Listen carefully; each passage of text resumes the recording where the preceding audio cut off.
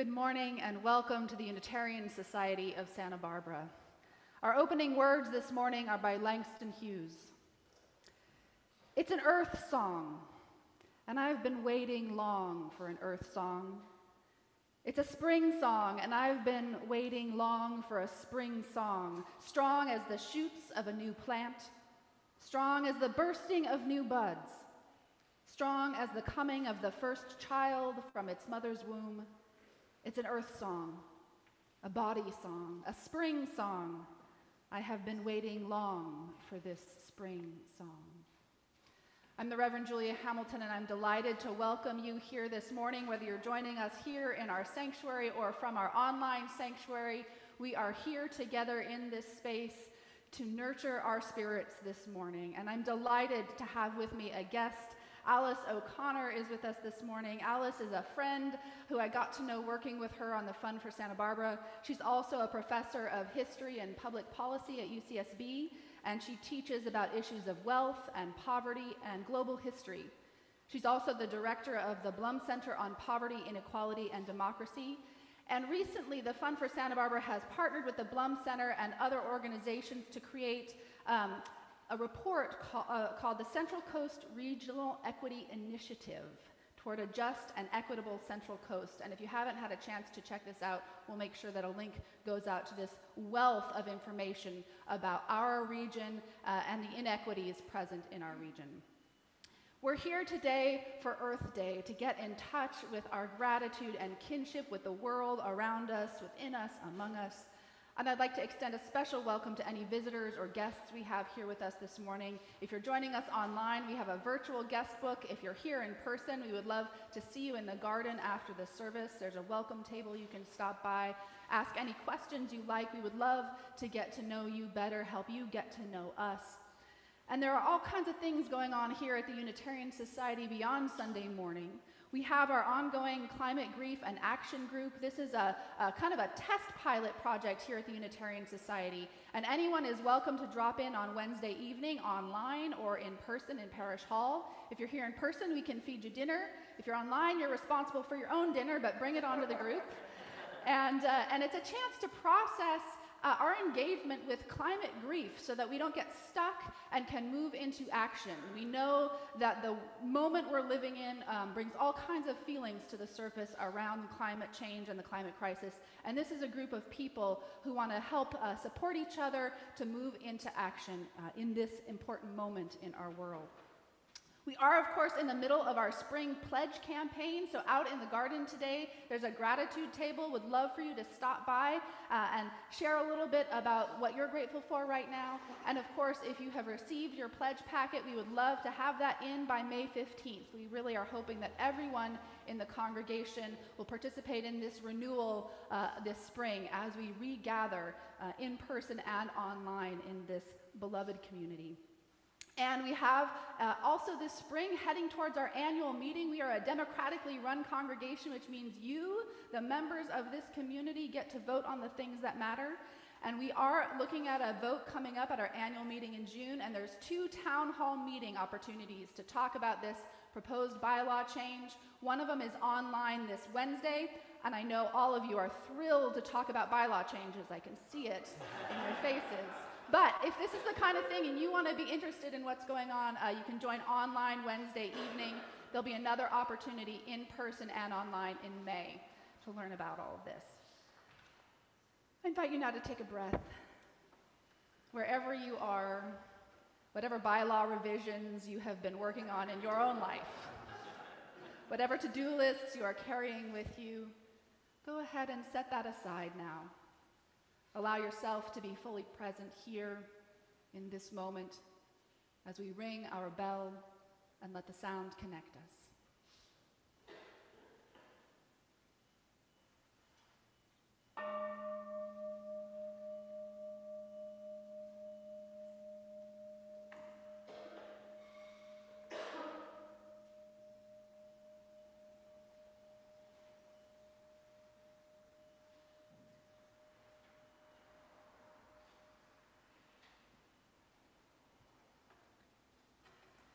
If you're joining us from home and you have a candle or a chalice nearby, now is the time to get ready to light it with us. And if you'd like to type into the chat, chalice is lit, and the name of the street or the town you're joining us from, so that we can see online all the different places and we can know here in this space we are joined by people across our community and across our nation. Our words for chalice lighting this morning are by Edward Everett Hale. I am only one, but still I am one. I cannot do everything, but still I can do something. And because I cannot do everything, I will not refuse to do the something that I can do.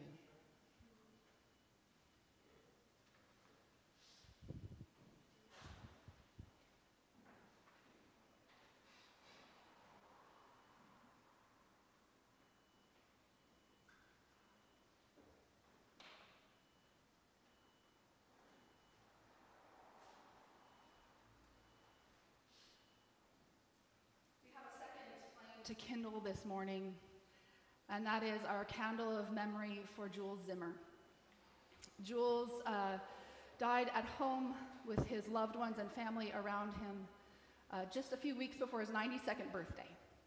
He was an incredible force in this congregation and in the wider community.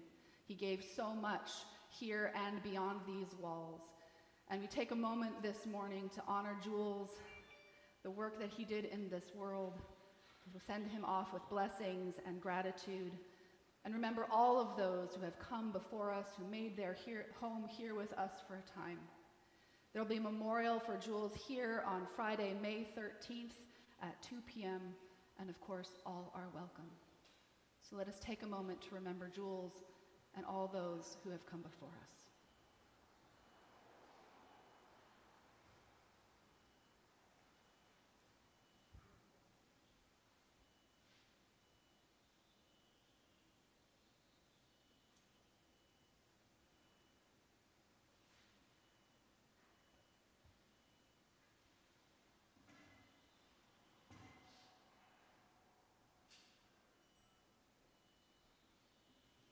Blessings on your journey, Jules, on this Earth Day.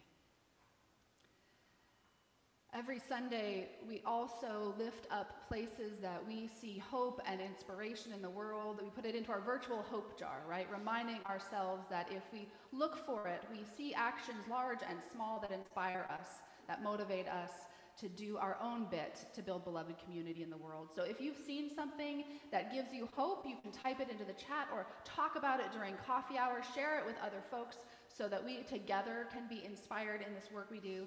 And for the Hope Jar, for our collective Hope Jar this morning, I would like to acknowledge the work of the Fearless Grandmothers. The Fearless Grandmothers is a group dedicated to addressing the climate crisis in a multi-generational way. And I saw a picture of a quilt that they made here in this community and they displayed yesterday at the Earth Day celebrations. And it was so beautiful and reminded me of this multi-generational work we do to address the climate crisis, but in this warm embrace of this beautiful piece of art, this quilt that was embroidered with fearless sayings. So both beauty and fearlessness, hope and courage are embodied in their work, and the Fearless Grandmothers give me hope and all of us hope for the future. Let us now lift our hearts in song. So if you would like to rise in body or spirit, join us at home. Let us sing together, Matthew.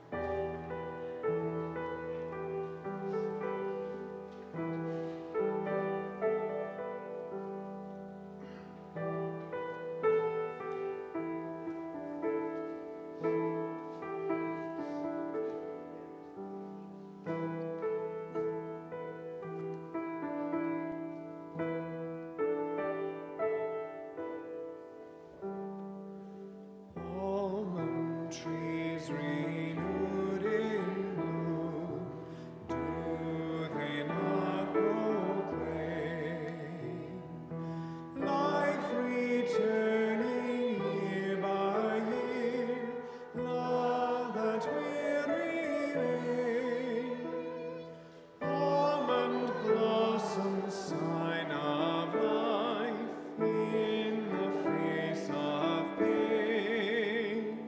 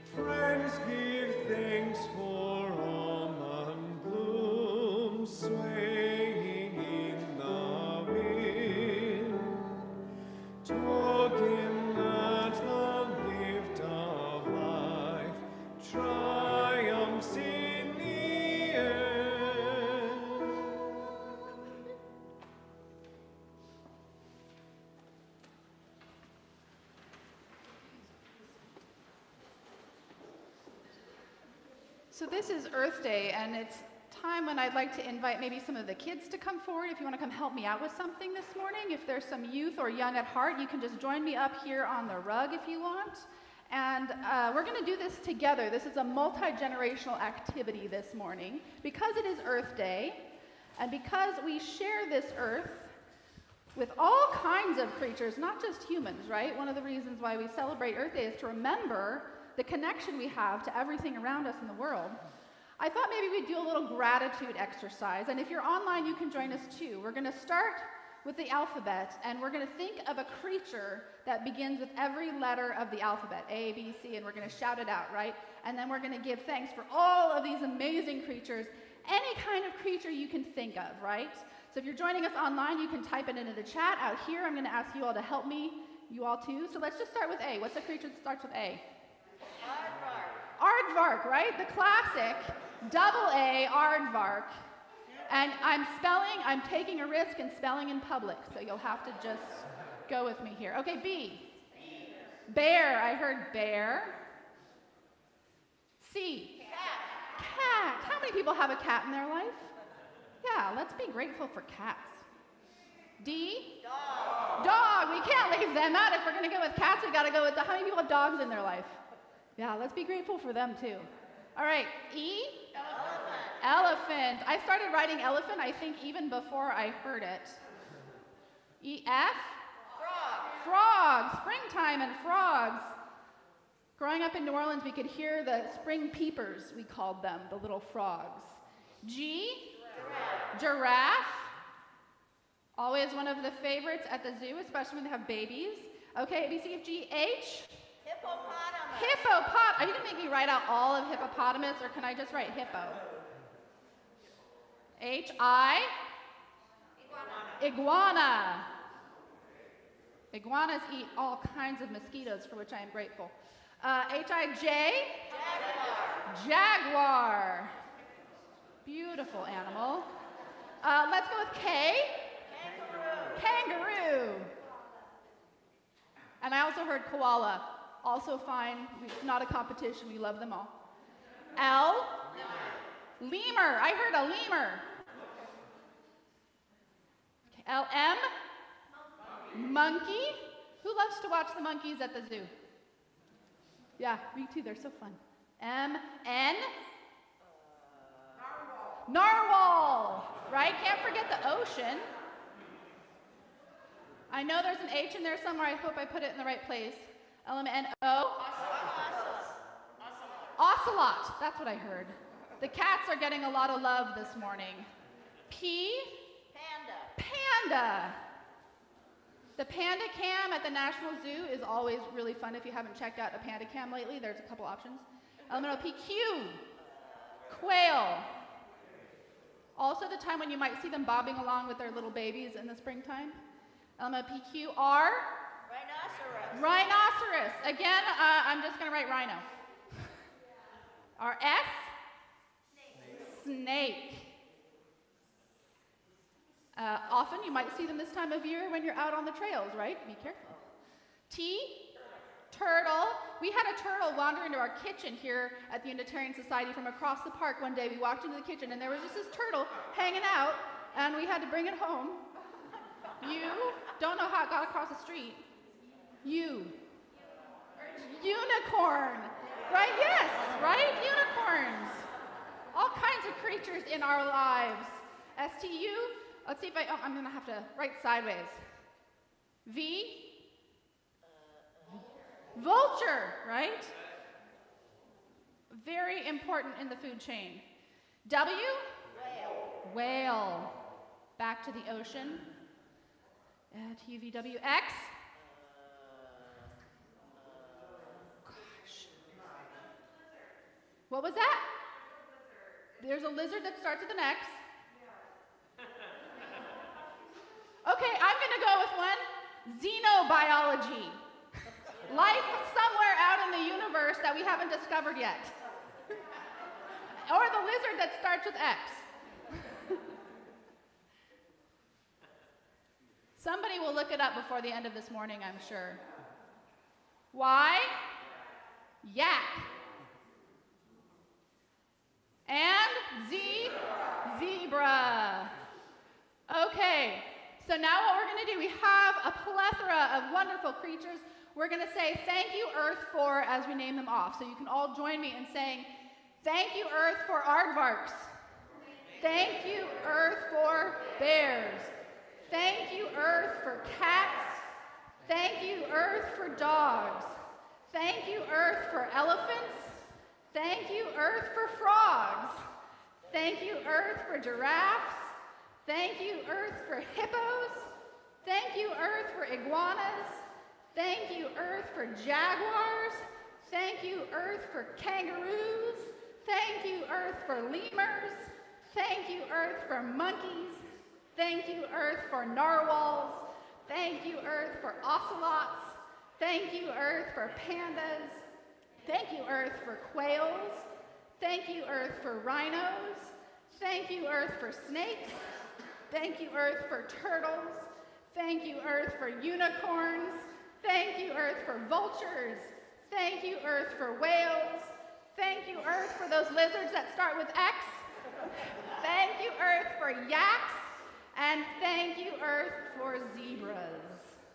We will now sing you to the rest of your activities, and as you go out into this earth, see if you can keep an eye out for all those creatures that we share the world with and give a little thanks of gratitude for them.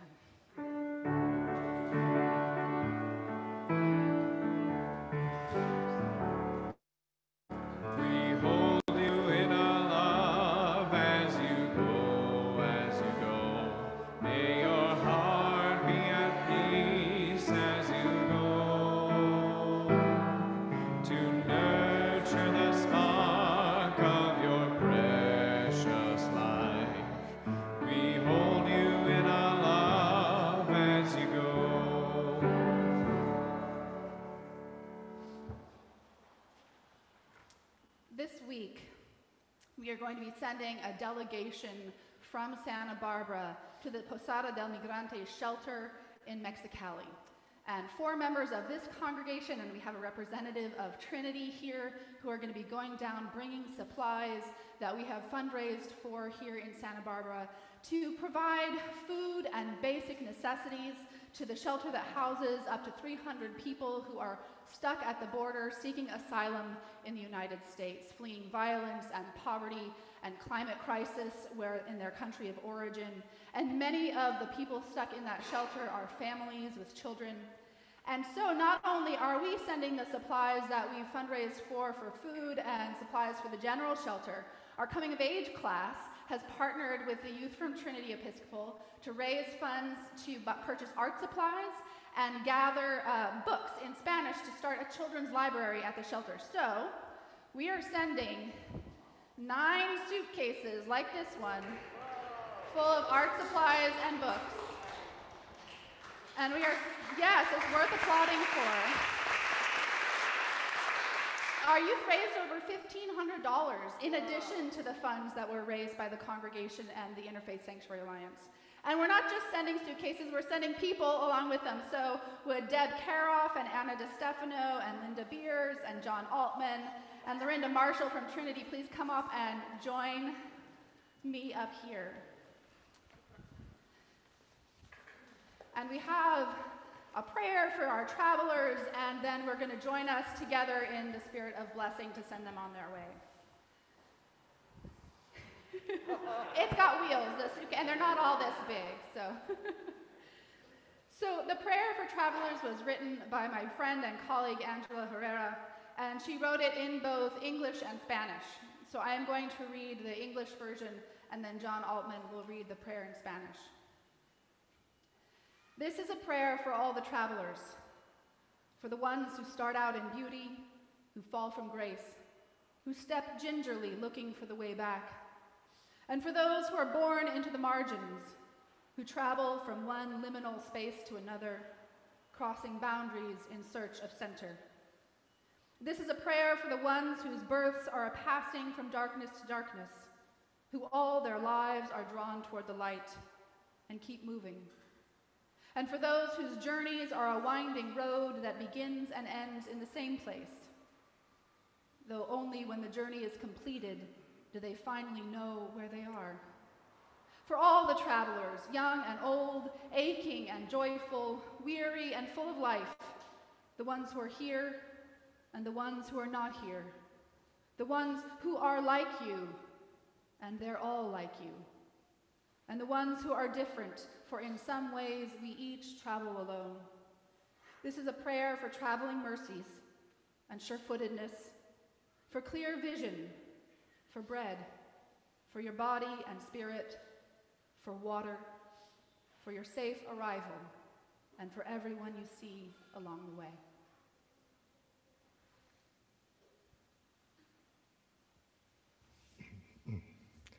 Oración para los viajeros. Esta oración es para todos los viajeros, para los que comienzan en la belleza y caen de la gracia, quienes caminan tímidamente buscando la manera de volver, y para los que nacen en los márgenes, viajando de un lugar liminal a otro, cruzando fronteras en busca del centro. Es una oración para aquellos cuyo nacimiento es el paso de oscuridad a oscuridad, aquellos que se sienten atraídos por la luz y avanzan hacia ella, y para aquellos cuyas jornadas son un camino sinuoso que comienza y termina en el mismo lugar, aunque solo al terminar sabrán por fin dónde están. Para todos los viajeros, jóvenes y viejos, dolientes y alegres, cansados y llenos de vida, los presentes y los ausentes, los que son como tú, y todos son como tú, y los que son distintos, porque de alguna manera todos viajamos solos. Esta es una oración por la misericordia, para que andes con pie firme y visión clara, por el pan para tu cuerpo y tu espíritu, por el agua, para que llegues seguro, y para todos aquellos que encuentres en el camino. Will you now please rise in body and spirit? The words for this shared blessing are on the screen. Please join us at home as well. Just extend your love and care out to these fine folks and all who are traveling with them, and read with me. Thank you for embodying. Whoop. Oh no, well, repeat after me. Thank you for embodying the loving spirit of this community. Thank you for embodying the loving spirit of this community. We bless you as you carry out this work of compassion and connection. We bless you as you carry out this work of compassion and connection. And we hold you in our hearts until your safe return. And we hold you in our hearts until your safe return. Thank you. You may be seated.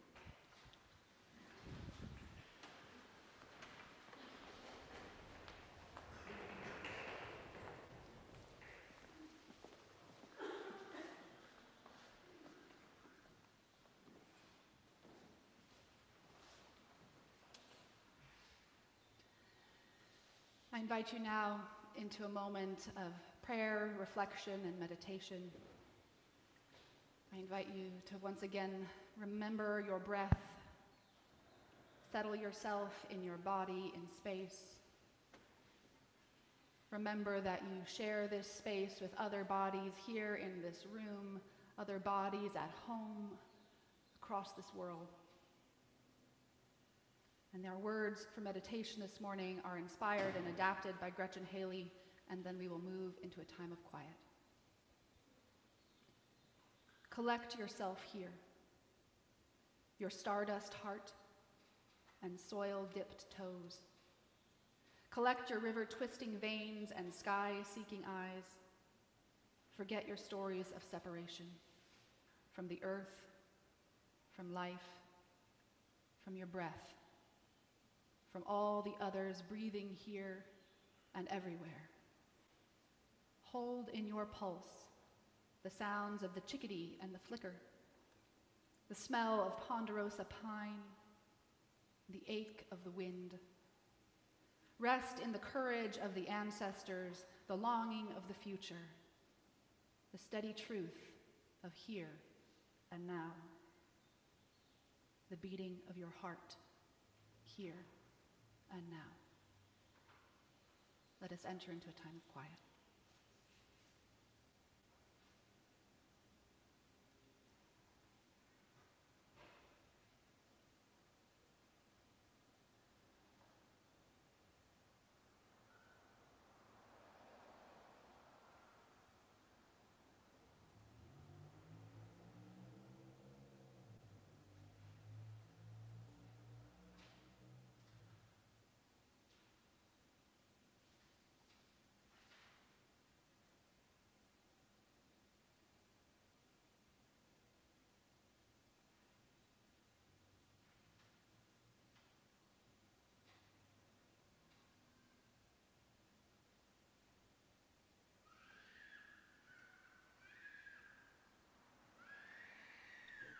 All the time. I know. You forget it all the time. I'm not forgetting it. No, I've never not seen where it says rename yourself. Okay, so apparently I've changed.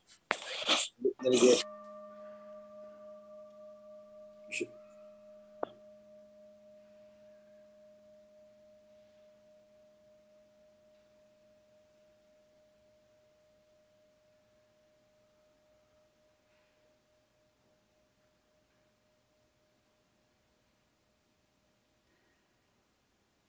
I love how times of quiet are never times of silence.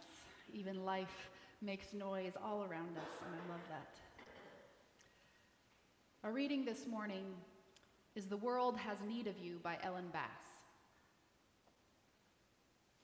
I can hardly imagine it as I walk to the lighthouse, feeling the ancient prayer of my arms swinging in counterpoint to my feet.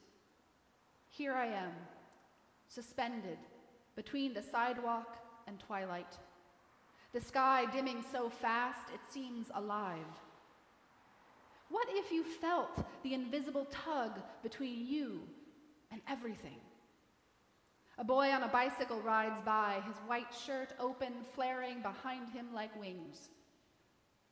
It's a hard time to be human. We know too much and too little. Does the breeze need us? The cliffs? The gulls? If you've managed to do one good thing, the ocean doesn't care. But when Newton's apple fell toward the earth, ever so slightly, fell toward the apple as well. So ends our reading. Each month, as we take up our offertory here at the Unitarian Society, we also give 25% of that collection to a project or program that lives our values in the world. And this month, our outreach offering partner is Alternatives to Violence Project here in Santa Barbara, which helps work with local youth to find peaceful ways to resolve conflict, alternatives to ways of violent living. It's a fantastic project, and I'm sure if you want to know more, you can check out Alternatives to Violence. Please give as generously as you are able and read with me the affirmation of gratitude and giving. Maybe. Yes, there it is. Let us be grateful when we are able to give, for many do not have that privilege. And let us be grateful for those who share their gifts with us, for we are enriched by their giving. And let us be grateful even for our needs, so that we may learn from the generosity of others.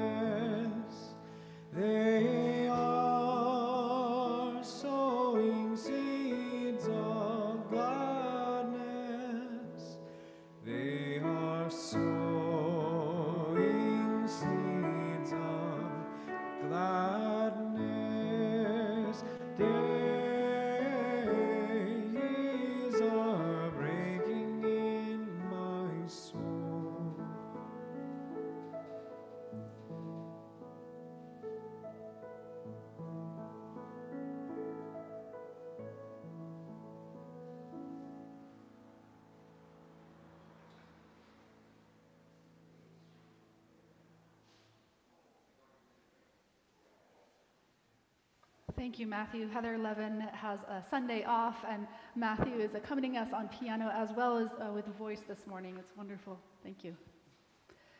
And now I would like to invite my dear friend and colleague here in town in the work for justice and work to build a sustainable earth for everyone on the Central Coast, Alice O'Connor.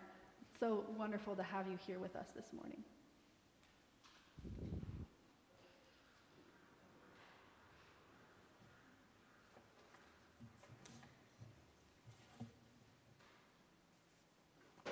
Oh, it's nice to be free of that for the moment. Good morning, everyone. It's wonderful to see you. I want to thank Julia so much, and thanks to all of you for inviting me to be part of your Earth Day service. I'm especially glad. I want to give a shout out to the online sanctuary, but I'm really especially glad to be here in person. We are gradually emerging from this strange period. I hope we are gradually emerging from this strange period of semi-isolation. It's really just great to be in a space together to remind ourselves of the importance of the energy and sense of connectivity that comes from actually being in a physical space together. It's something I've been reminded of because we have returned. It's been a little bit off and on going in and out of the classroom, and there's just nothing like the energy of actually being in a room with students. And being reminded of that has been a source of tremendous renewal for us. And I feel that same sense now on this Earth Day in particular, a sense of renewal and reawakening.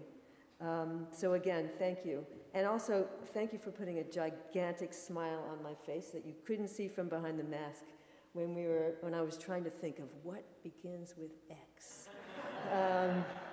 Couldn't come up with it. So Santa Barbara, of course, has a deep current of connectivity, and connectivity is a big theme when we think about Earth Day and the things that we want to celebrate on Earth Day. A current of connectivity to the values and commitments that Earth Day has come to represent.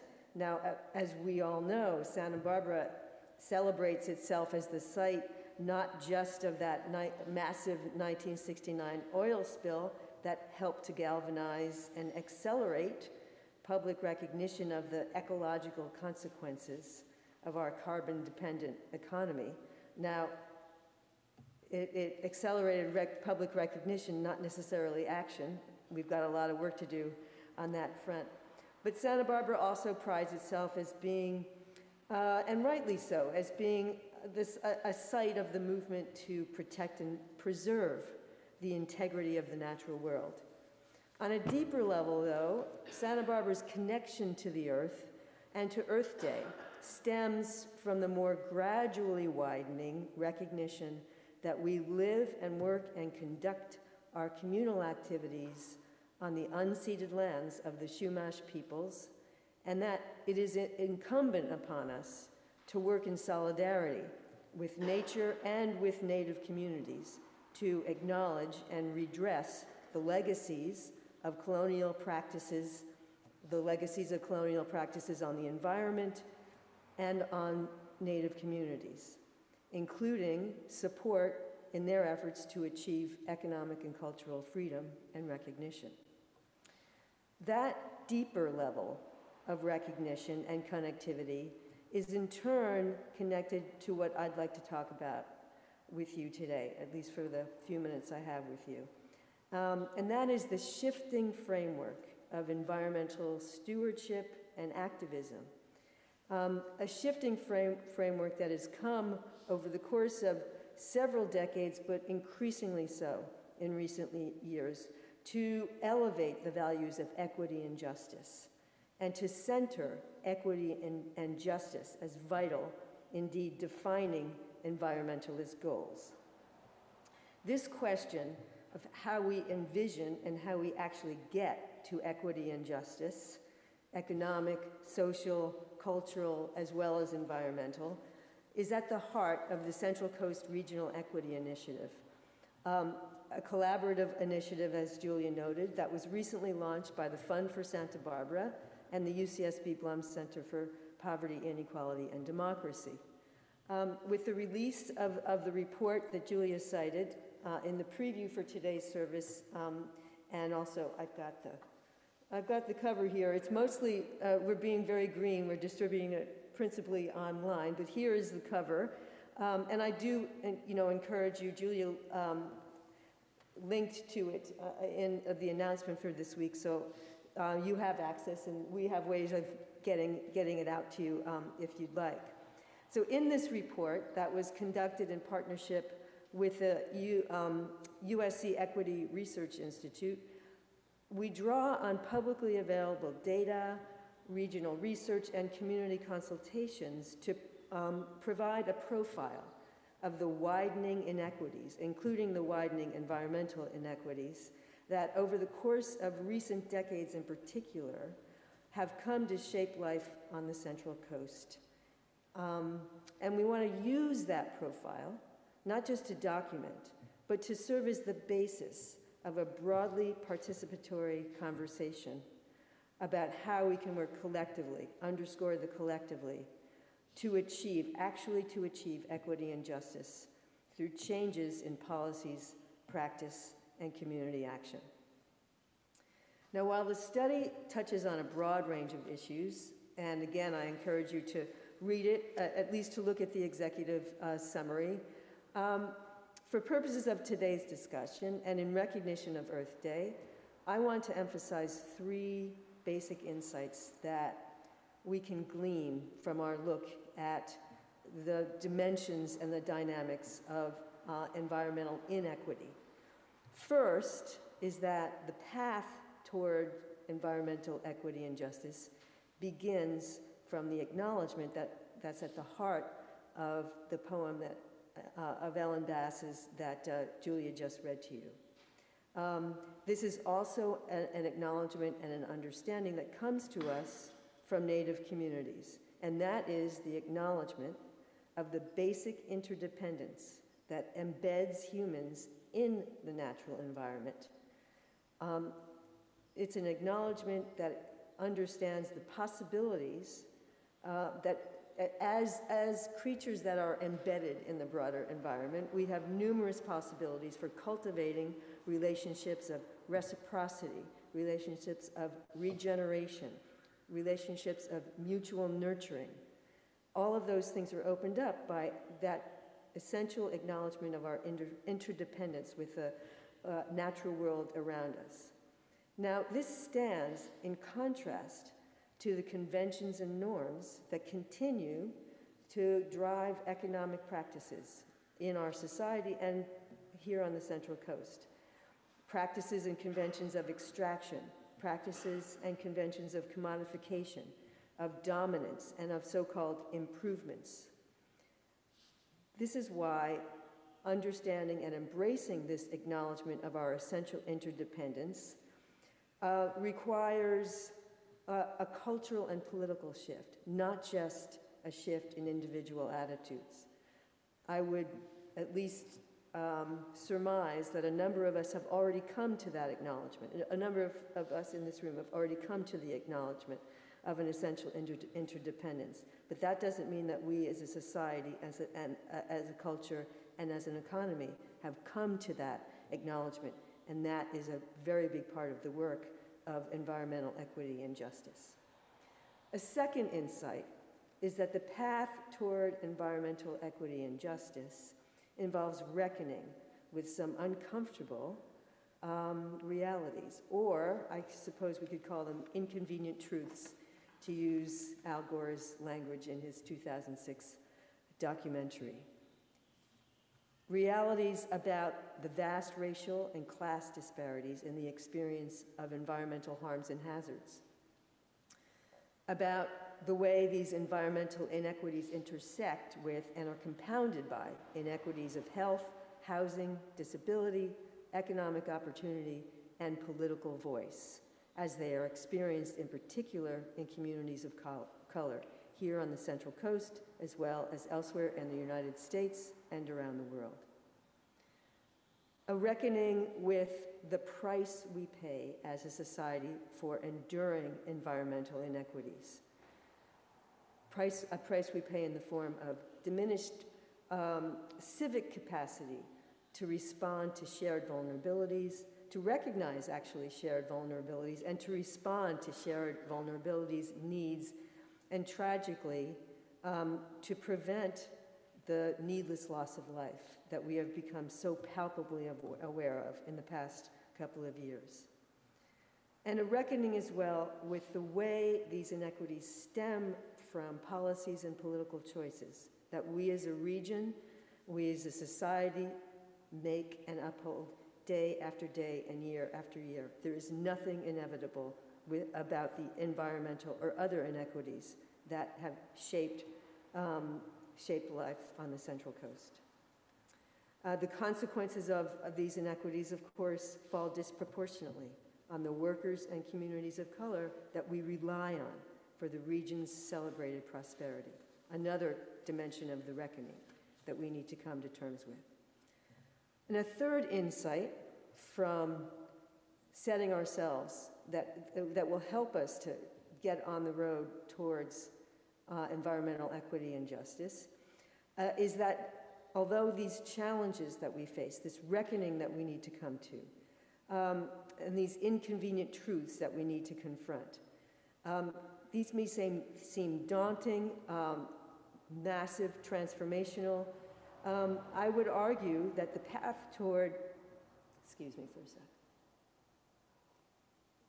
the path toward environmental equity and justice can be approached with joy, has to be approached with joy. Specifically, the joy and affirmation that comes from reconnecting with one another, with the earth, and from a starting point of kinship, mutual respect, and solidarity, rather than the starting point of extraction, dominance, and embattlement. So before elaborating a little bit more on how these themes play out in Santa Barbara and the Central Coast and how they're reflected in our study, I want to share a vignette that captures the deep challenges as well as the potential joys of the path toward environmental equity and justice. And that is the story of a woman named Pamela Roosh. Pamela Roosh is an African-American mother of two from Lowndes County, Alabama, who became known as a leading activist for environmental and economic justice. Now, as many of you know, Lowndes County is substantially African-American, heavily rural community, a community that has long struggled with high rates of poverty and unemployment, with a lack of access to adequate health care and related services.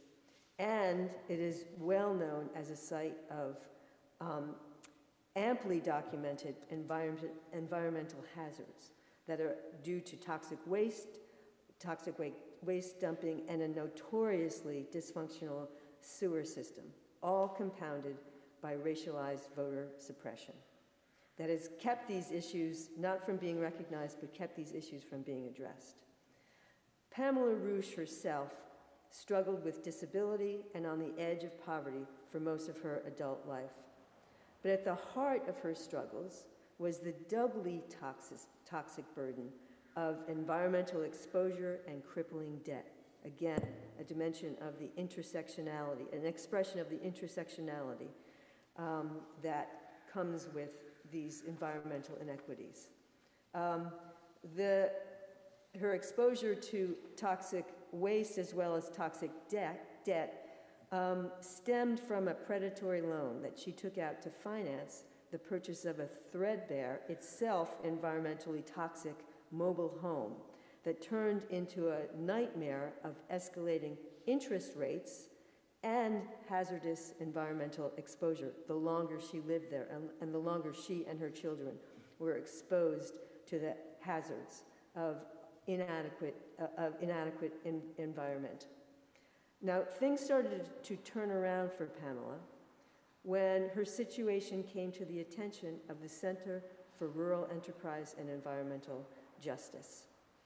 And when it came to the attention of the Poor People's Campaign. The Poor People's Campaign is a contemporary extension of Martin Luther King's famed campaign for economic justice that he first launched in late 1967 and 1968 and was the final campaign of his too short life. But it's a campaign that continued after his death and that has recently been revived by a coalition of spiritual, religious, and activist organizations.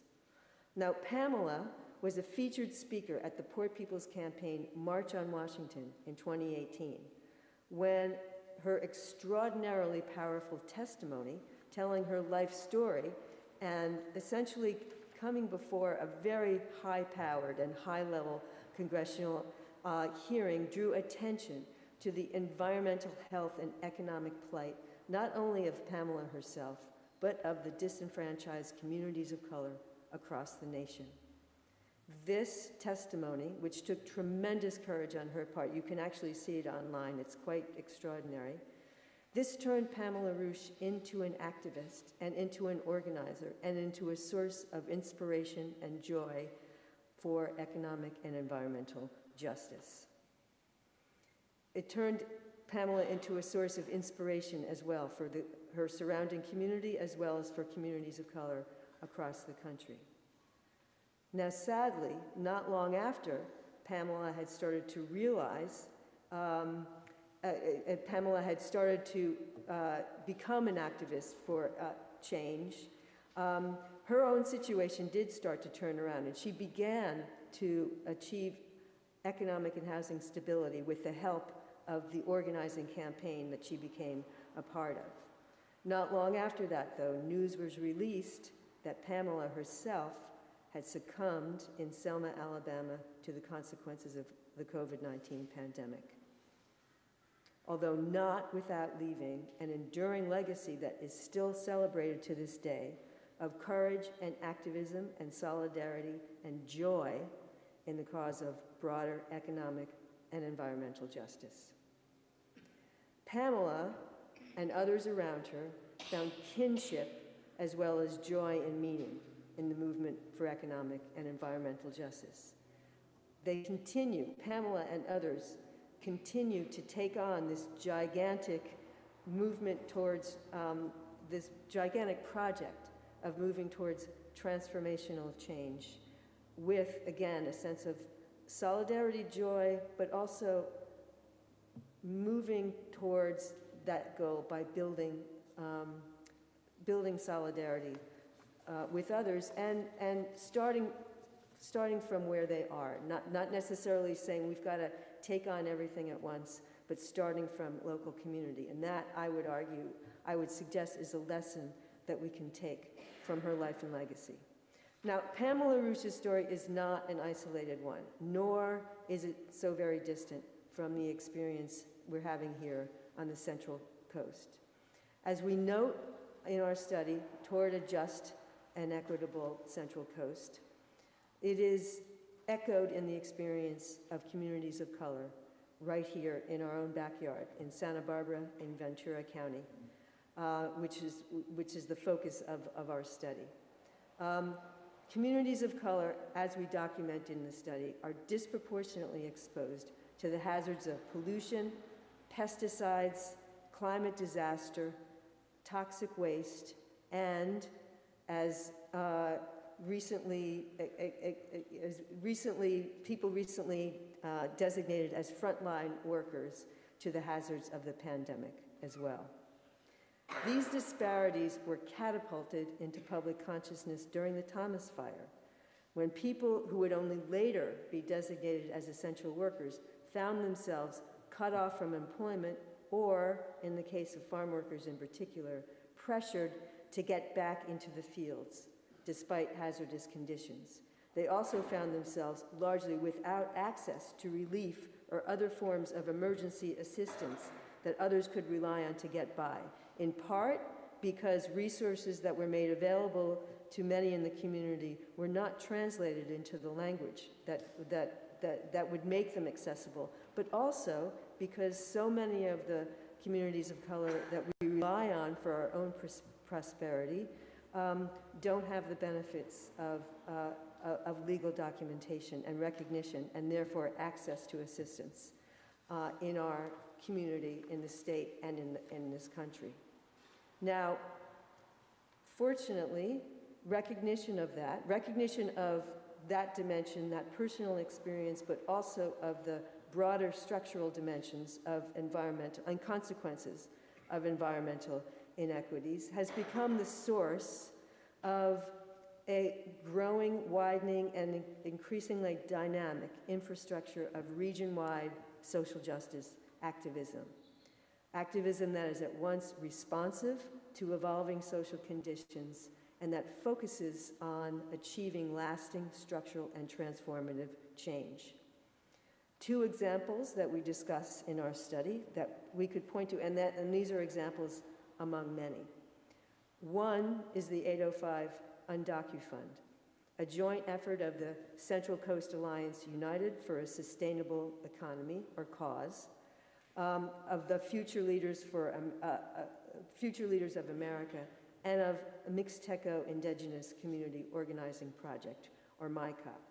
Since 2018, and largely as a result of the recognition of what was going on as a result of the Thomas Fire, these three organizations have collaborated on a collective cross-county effort to provide vital assistance to local undocumented immigrant individuals and families who have suffered losses due to the disasters of wildfires, mudslides, and more recently, the COVID-19 pandemic, but who, as I suggested before, are excluded from federally funded safety net and disaster relief programs, but who are also largely rendered invisible in broader discussions of the experience of those environmental hazards and of the COVID-19 pandemic as well. A second inspiring and important and ongoing and solidaristic effort is represented in the Central Coast Climate Justice Network, a coalition of organizations committed to a climate movement that advances social, economic, racial, and environmental justice for Ventura and Santa Barbara counties, that has forged a regional partnership between social justice, anti-racism, and more traditionally conceptualized environmental movements, and that is embracing this growing and changing and widening framework of moving towards environmental equity and justice.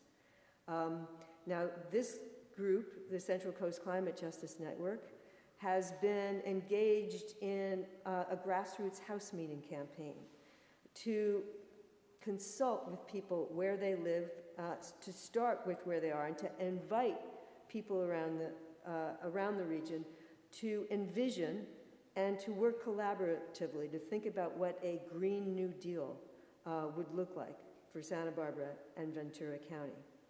A Green New Deal that are based on the values of kinship, solidarity, intersectionality, and interdependence with nature, and that, above all, start in their work towards transformative change from a place of joy and interdependence as part of the pathway toward achieving equity and environmental justice for all. So I hope that we can count on one another, I suppose, to join with these ongoing efforts and to join with the Central Coast Regional Equity Initiative to advance this conversation about how we collectively can achieve the values that we are continuing to celebrate on Earth Day, but that we can kind of make part of our everyday way of life. Thank you so much, and I welcome the opportunity for further conversation.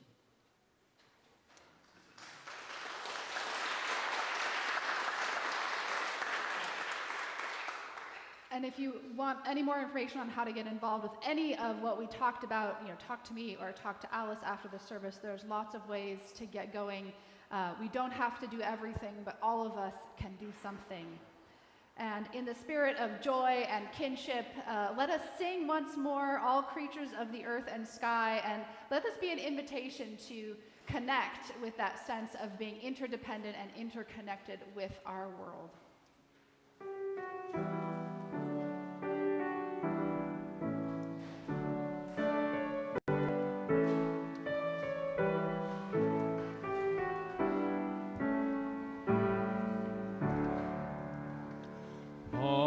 Creatures of the earth and sky, come kindred, lift your voices high.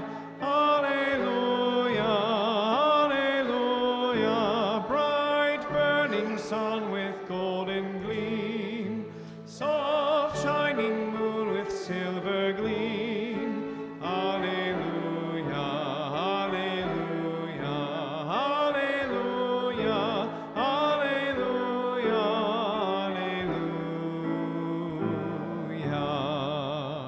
Swift rushing wind so wild and strong, white clouds that sail in heaven along.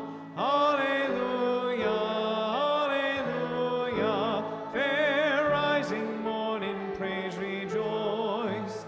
High stars of evening find a voice. Alleluia, alleluia, alleluia, alleluia, alleluia.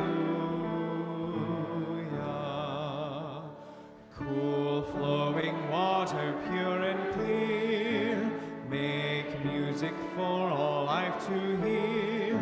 Alleluia, alleluia, dance flame of fire so strong and bright, and bless us with your warmth and light. Alleluia, alleluia, alleluia, alleluia, alleluia. Embracing earth you day by day, bring forth your blessings on our way. Alleluia, alleluia, all herbs and fruits that richly grow, let them the glory also show.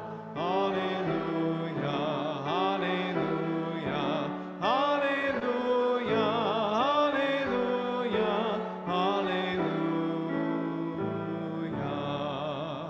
All you of understanding heart, forgiving others, take your part. Alleluia, alleluia, let all things now the holy bless, and worship God in humbleness. Alleluia, alleluia, alleluia, alleluia, alleluia.